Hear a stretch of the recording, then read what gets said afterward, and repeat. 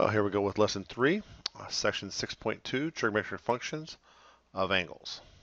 And we here at the math department have been solving your problems since 1869, although most people would accuse us of actually creating you more problems than we solve. Those are my kids from a number of years ago.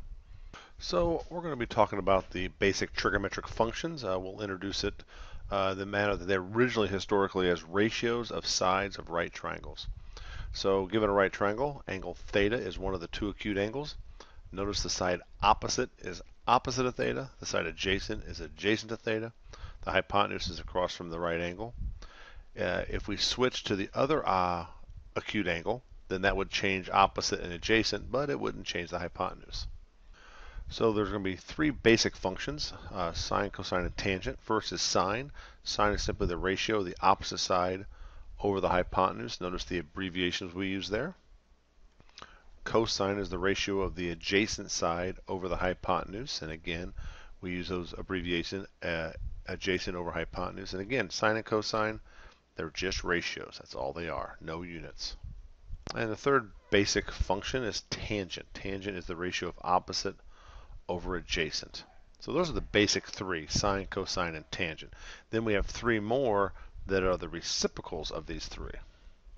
And that is cosecant, secant, and cotangent. Cosecant is the reciprocal of sine, secant is the reciprocal of cosine, and cotangent is the reciprocal of tangent.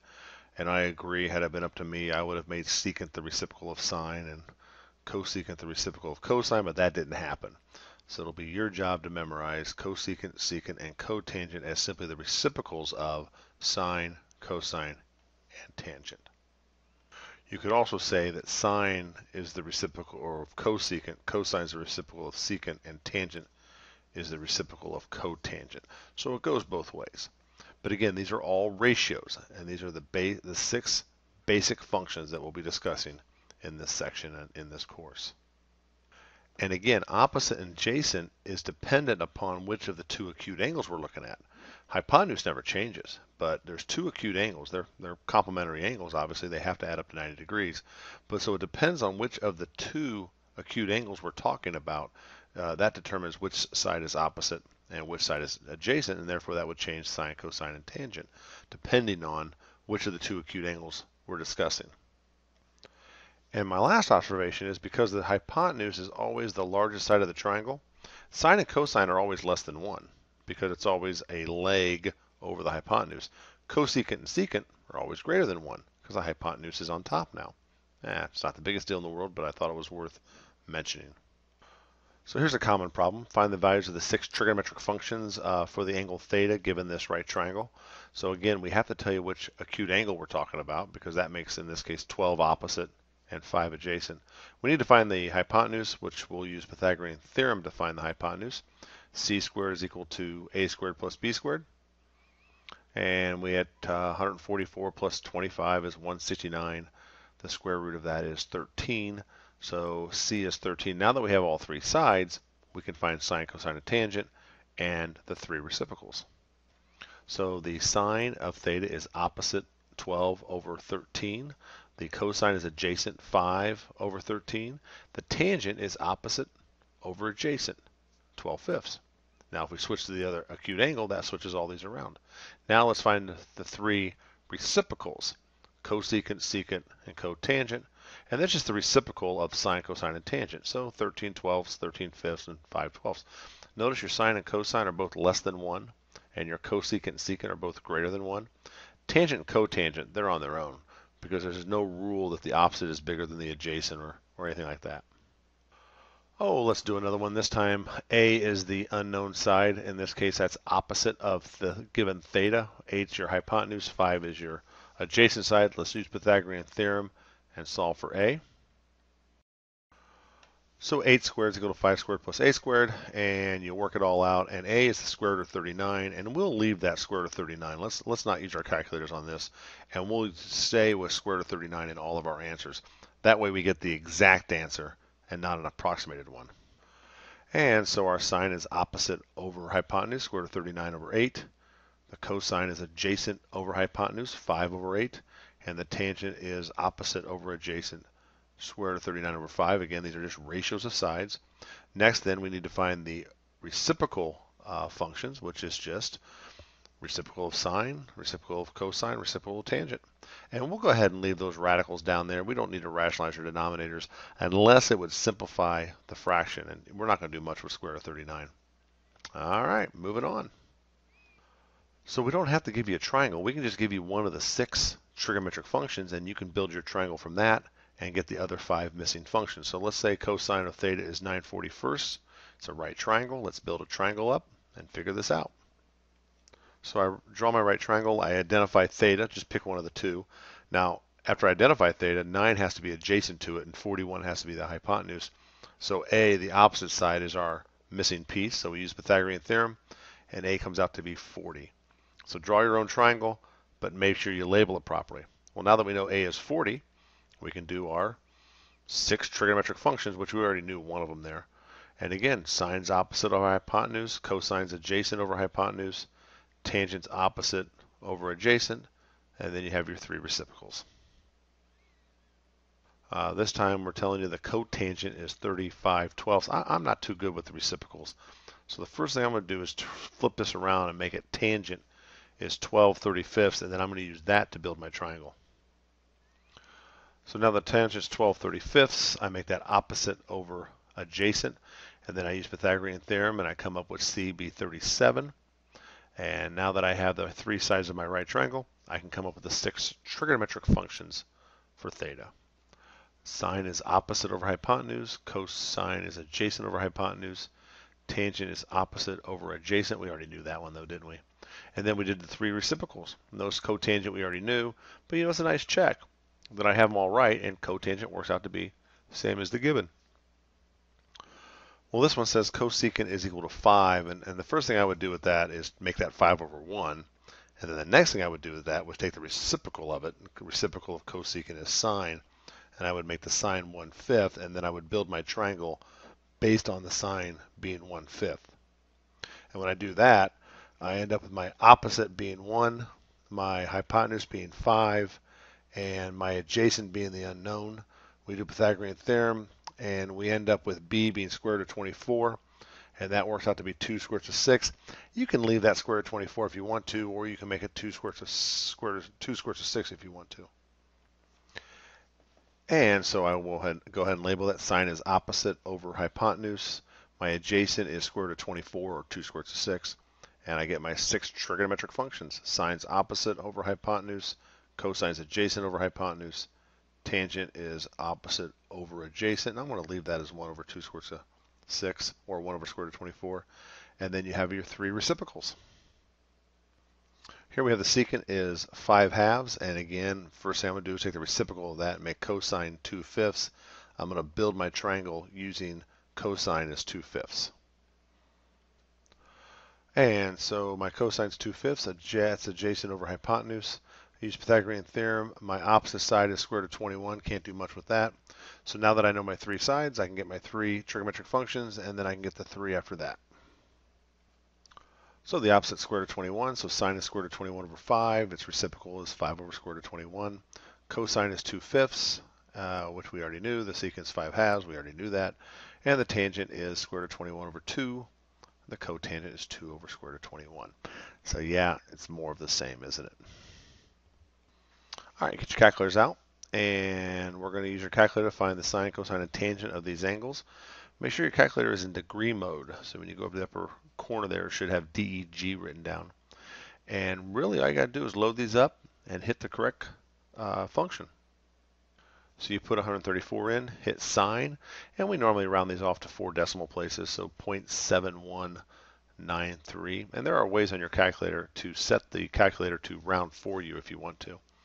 And next up, I'm going to put in negative 54. So I put in 54, I hit the negative sign at the bottom of my calculator, whatever calculator you're using there. And I hit cosine, I get 0.5878. Notice it's not negative. Just because the angle's negative doesn't mean the sine, cosine, or tangent is going to be negative. Let's load up 121 and hit tangent, see what you get. So you put 121 in your calculator, hit tangent, and you get negative 1.6643. So as long as you've got the calculator in the correct mode, these aren't too tough. Now the reciprocals are a little different because you don't have a reciprocal key on your calculator. Well, for secant, cosecant, or cotangent, what's above the sine, cosine, and tangent keys is not the reciprocals. That's the inverse. So we have to do a little bit of work on these, but not much.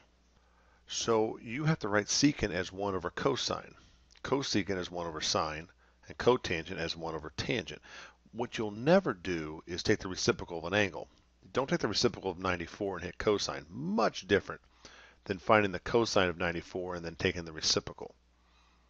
And so we hit 94, hit cosine, and you get negative 0.0698. Take the sine of 25 degrees, you get 0.4226.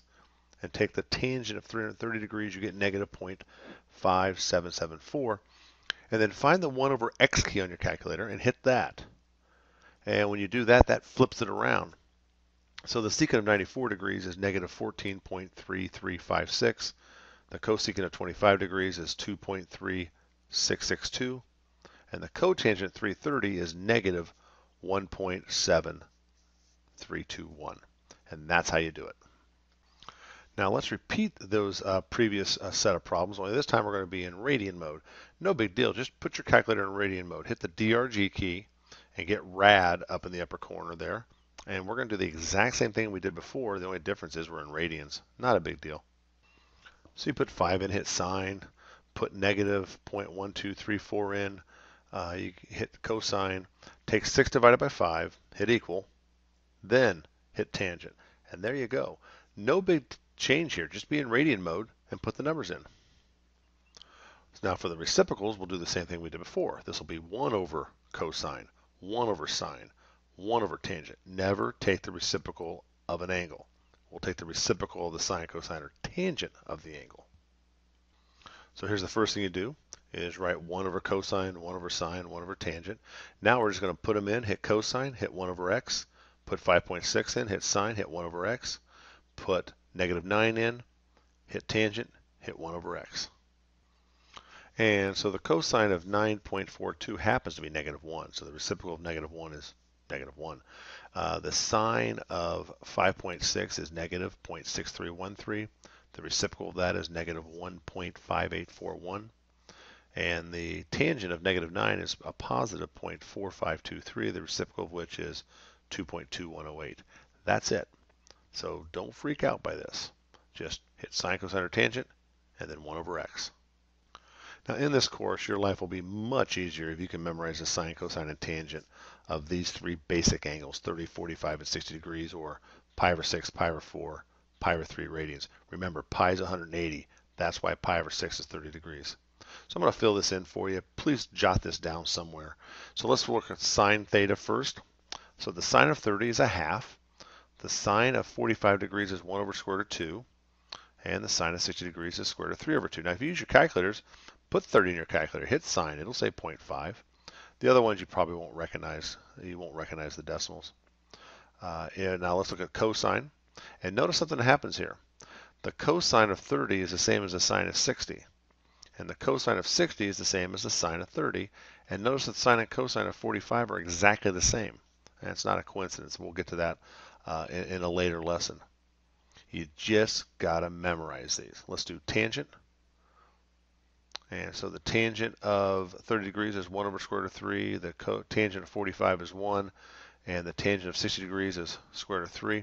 Now for sine and cosine of 45, quite often you'll see that as square root of 2 over 2. And that 1 over square root of 3, you'll quite often see that as square root of 3 over 3. Your life will be better if you just get around to memorizing these. Now we'll use those exact values to find the exact value of x and y in this case. So we've got a 30-degree angle. We've got 2 sides are missing, so we can't use Pythagorean theorem to find x or y. We're going to use the sine, cosine, tangent of 30 degrees to find x and y. And you look back on your little chart there, you'll figure out how to do this. So I said the sine of 30 degrees is opposite over hypotenuse, 5 over y. We did that before. Well, the sine of 30 is a half. Go to your little chart there. You'll see sine of 30 is a half. We cross multiply. Y is 10. We solved for y. So now what we're going to do is use trig to find x. You could use Pythagorean theorem to find x, but I want to play the trig game one more time. So I set up tangent of 30 is 5 over x. Tangent 30 opposite over adjacent. Tangent of 30 is 1 over square root of 3. Set that equal to 5 over x, cross multiply, and x is 5 squared root of 3. Again, you could have found that using Pythagorean theorem, but I just wanted to play the trig game a couple times. Let's do some more. Find the exact value of x and y, and again, we're missing two sides of the triangle, so we can't use Pythagorean theorem. So we're going to use a sine, cosine, or tangent, or two of those three actually, to find x and y. So the sine of 60 is y over 8. That's because it's opposite over hypotenuse. And you go to your chart, sine of 60 is square root of 3 over 2. And we cross multiply, and we get 2y equals a square root of 3. Divided by 2, we get 4 square root of 3. So y is 4 square root of 3. Now I want to do the trig game one more time here, but you could use Pythagorean theorem if you wanted to. The cosine of 60 is x over 8, adjacent over hypotenuse. Cosine of 60 is a half, again from the chart. Cross multiply, 2x equals 8, so x is 4. So we have the exact values of x and y. Oh, you're going to like these. The 45-degree triangles are kind of nice. Again, we're going to use the sine, cosine, and tangent of 45 degrees to come up with x or y. So the tangent of 45 is x over 6, opposite over adjacent. When we go to your chart, the tangent of 45 degrees is 1. So that means x is 6. Well, that makes sense because those are both 45-degree angles, so the two legs had to be the same length. That's going to be true in all 45 right triangles. The two legs will be the same length. And then I said this cosine of 45 is adjacent over hypotenuse, 6 over y. Go to your chart, the cosine of 45 is 1 over square root of 2, cross multiply, and you get y equals 6 square root of 2. Those are the exact values of x and y. Let's do some story problems to wrap this up. A building is known to be 500 feet tall. If the angle from where you are standing to the top of the building is 30 degrees, how far away from the base of the building are you standing? Well, that's interesting. We assume this angle is between the ground and the line of sight to the top of the building. We don't overcomplicate these. Draw a triangle. So it's 30 degrees up to the top of the building. You want to know how far you are from the base of the building, so that's x. So you get your basic drawing drawn, and then we can set up a trig function to solve for x. So the tangent of 30 is 500 over x, opposite over adjacent. Tangent of 30 is 1 over square root of 3, and we set that equal to 500 over x, cross multiply. You could also just use your calculator on this one because we're going to end up with about 866 feet. We'll never ask for exact answers on these. I just threw that in to show off, I guess.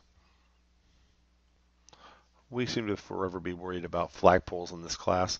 The angle to the top of a tower of a flagpole is 41 degrees. If you're standing 100 feet from the base of the flagpole, how tall is the flagpole? So again, let's draw up a basic right triangle to represent this problem. So you're 100 feet from the base. It's 41 degrees from the ground to the top of the flagpole. Let's just do that. And we want to find the height of the flagpole. So there's your basic drawing. And again, we're going to end up using the tangent function. So the tangent of 41 is the flagpole over the 100 feet. That's again opposite over adjacent. I'm going to multiply both sides by 100. So the flagpole is 100 times the tangent of 41 degrees. Again, get your calculator out. Make sure you're in the right mode. And the flagpole is pretty much 87 feet. Just use your calculator. So the angle to the top of a cliff is 57.21 degrees. If you were standing 300 meters from a point directly below the cliff, how high is the cliff? So you pick a point directly below the cliff and you mark off 300 meters. That's what that text means. So let's draw a basic diagram and figure this out. So it's amazing. We got this to 2 decimal point accuracy, isn't it? 57.21 degrees is your angle of elevation up to the top of the cliff. 300 feet from the base. We're going to use tangent again, aren't we?